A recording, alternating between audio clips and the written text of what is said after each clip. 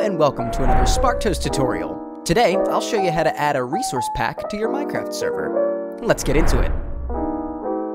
Resource packs are useful if you'd like to customize how Minecraft looks and feels. Enabling resource packs on a server can enable everyone to have a resource pack.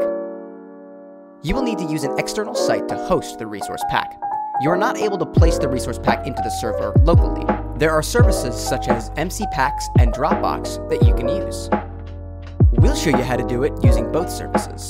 To add a resource pack using MC Packs, visit the MC Packs website and upload the .zip file to the website by clicking the Choose File button. Then click the Upload button. Copy the server.properties text box on the right-hand side.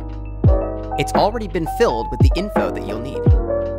Next, head over to the File Manager tab and click on the server.properties file. Find the resource pack line and paste the new text over the old text, just like so.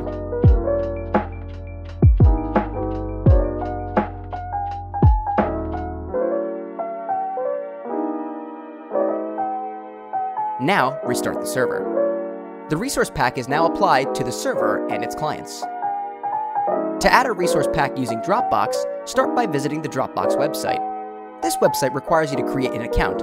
Once created, upload the .zip file to the website by clicking the Upload button.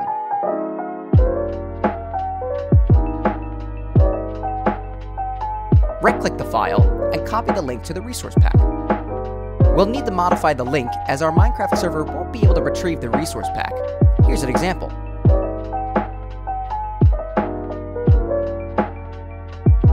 Next, head over to the File Manager tab and click on the server.properties file.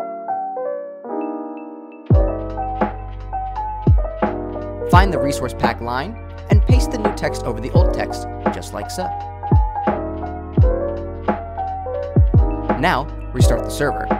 The resource pack is now applied to the server and its clients. And that's it. If you have any questions or problems, feel free to open a ticket. We hope that this tutorial helped, and we'll see you in the next one. Bye!